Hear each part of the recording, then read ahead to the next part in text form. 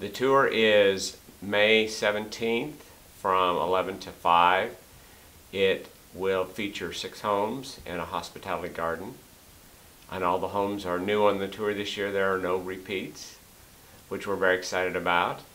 A lot of the homes have just in the last year or so been renovated.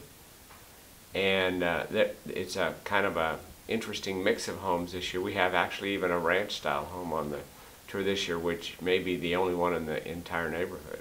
Tickets can be purchased now at 23rd Street Antique Mall, or they can be purchased on the day of the tour at any of the homes in the same price. They're $10 a person. The tour is our primary fundraiser every year for our lighting project, which we have been working on for the last almost 10 years to put decorative street lights throughout the neighborhood. We have to date put up 17 on the end of blocks, and we are pushing to do them mid-block all the way through the neighborhood.